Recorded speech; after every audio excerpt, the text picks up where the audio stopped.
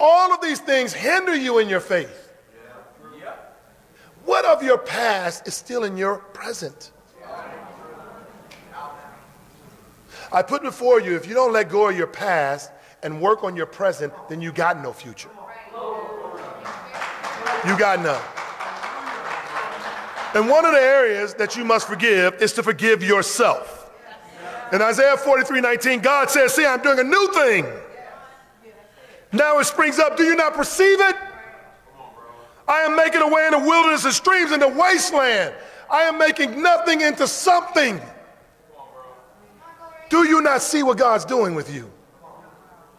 Has made you the hope of the nations, the hope of your families, the hope of your friends that are close to you. Do you not see it?